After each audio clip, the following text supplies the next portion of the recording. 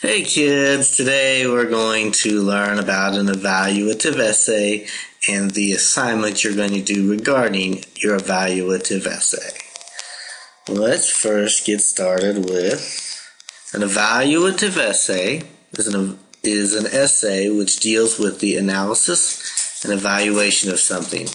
The writer focuses on a topic, analyzes it with research, and gives an evaluation. It's quite similar to a persuasive essay, and some people get them confused because they are very similar. So similar, in fact, that you're going to use almost the identical structure. The difference is the evaluative essay is a little bit more objective than a persuasive essay. The topic for your evaluative essay that you're going to be doing is, should individuals, not zoos or rescue centers, be allowed to own exotic animals in the state of Indiana? So you are going to evaluate that topic, do some research, and write an evaluative essay on this particular subject. So you should take notes on how to write this evaluative essay.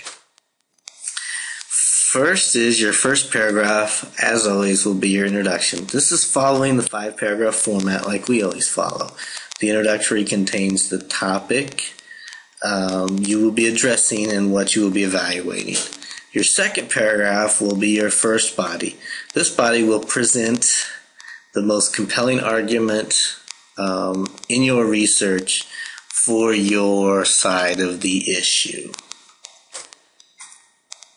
Your third paragraph should be your second body, and it should contain your second most compelling research to support your stance. And your fourth paragraph will be your third body, and should contain an argument the opposing side might make, and then present research to dispel that argument. And finally, your fifth paragraph should be your conclusion. It should contain a summary of your arguments and reiterate the stance that you will be taking regarding this particular issue. So for your assignment, you're going to spend the rest of this class period on Thursday researching the topic that you have been asked.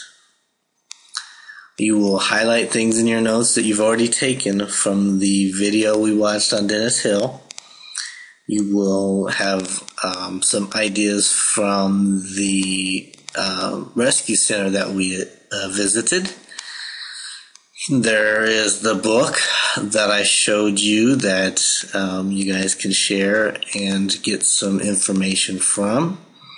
And you can look up more research regarding this particular topic. Then on Friday, you will come to class and you will have the class period to write your essay. It will be handwritten, and please do not start writing it until Friday's class. On Thursday, you will have the opportunity to write an outline of your essay.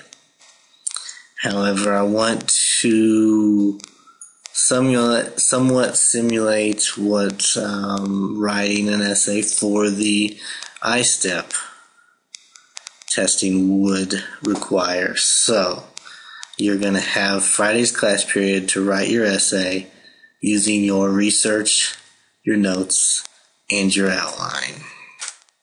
That is how you're going to write an evaluative essay and the assignment that you are doing for your evaluative essay. Have fun!